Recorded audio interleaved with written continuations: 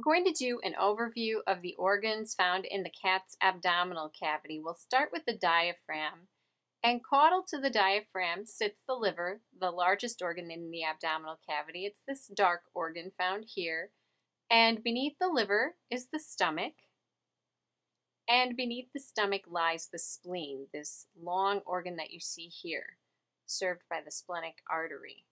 Between the spleen and the stomach, there's a lot of adipose tissue, and we will just move that out of our way for now.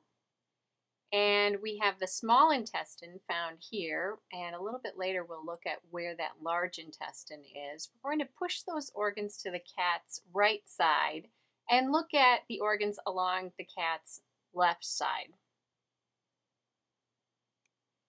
First we see the kidney, the left kidney found here.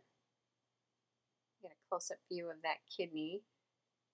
And the renal vein is coming into the kidney right there. And this little bean-like structure right there is the cat's adrenal gland.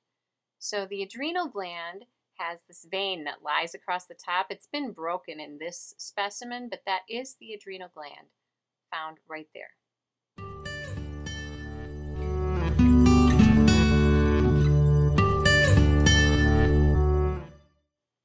Here we see the abdominal aorta with the celiac trunk branching off of it right away. This is a close-up view of the celiac trunk.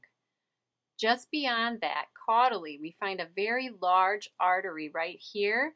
This is the superior mesenteric artery.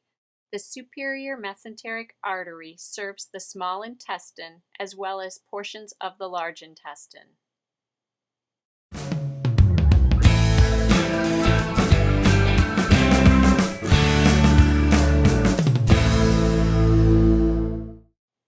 Here we see the beginning of the abdominal aorta. The first branch coming off of the abdominal aorta is the celiac trunk. The celiac trunk has three branches: the splenic artery, which is Y-shaped and serves the spleen, seen here, the darker organ.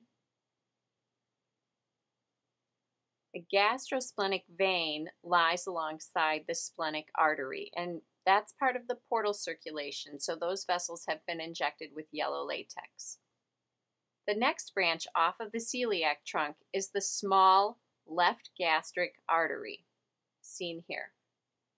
The left gastric artery serves the stomach.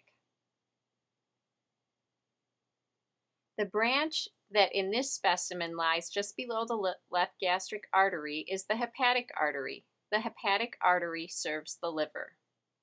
So the celiac trunk has three branches: the splenic artery, the left gastric artery, and the hepatic artery. Going back to the abdominal aorta, the next vessel we come to as we move caudally is the very large superior mesenteric artery, which serves the small intestine. The superior mesenteric artery lies next to the superior mesenteric vein, which is part of the portal circulation, shown here. Moving back to our abdominal aorta, we're going to locate our adrenal gland, which is seen here. The next branches we're going to look at off of the abdominal aorta are the adrenolumbar arteries.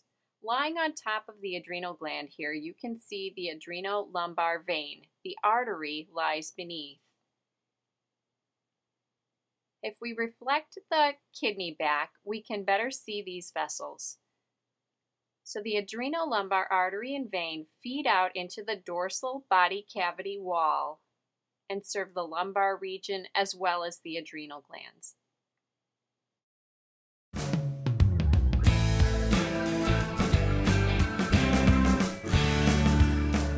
Here's a close-up view of that adrenal gland again, and the adrenolumbar vein lies across the top. Here's the renal vein coming into the kidney, and here's the renal artery, which lies beneath the renal vein.